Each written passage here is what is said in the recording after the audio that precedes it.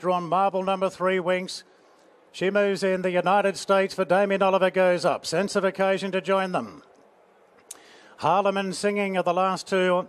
We've been told that Singing will go back after the start. We'll see where the early speed is. As Singing goes up. And they're all set now. This is it. The grand final of Australian racing. The Queen Elizabeth Stakes. Racing. And Winx jumped as well as anything. Hartnell jumped well off the inside, but no doubts pushing on from the outside. Happy Clapper's going forward as well, so it's No Doubt and Hartnell in the early stages, and Happy Clapper goes into third. The United States improving. Winx jumped well, but Bowman happy to let her drift back now on the outside of Excess Ferry.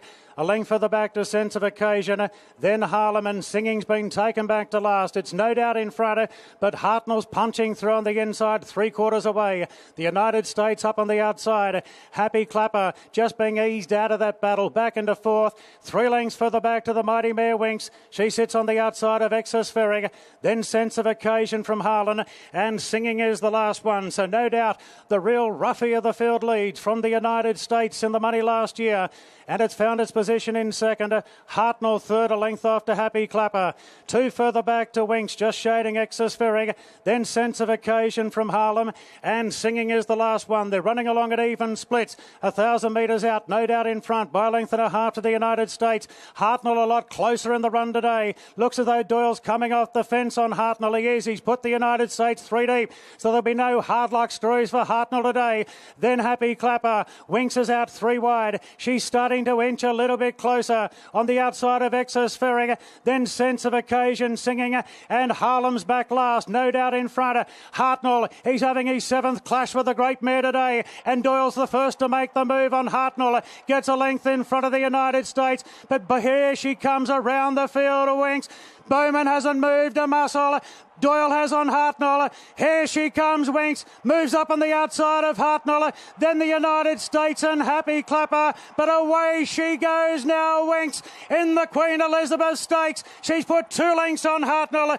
Then Excess Ferry. Sense of Occasion. She's racing royalty, this mare. There's 17 in a row. The grandstand shaking. She wins it by about 4.5 to Hartnell. Sense of Occasion third. The United States fourth. Followed then by Happy Clapper. Good margin back to the other quartet. Excess Ferry, No Doubt, Harlem and Singing's last in. She's done it again, as expected. She is Australian racing royalty, the greatest mare in the world. She's given them yet another toweling.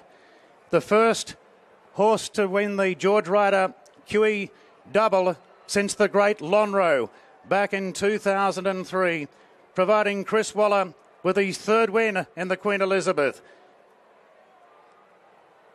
How good was that yet again? The margin will stand by for the official. I know there's been a lot of different betting on how far she would win by today.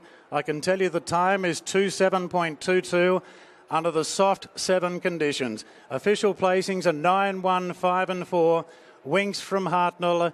Sense of Occasion. The United States in 4th position. Yeah, she had Hartnell covered again, turning for home. Doyle did his best to try and put Hartnell in a spot where he could make it competitive today. But she's blown them all away yet again. We'll hear from Hugh Bowman in a moment. 9-1-5-4 after the Queen Elizabeth.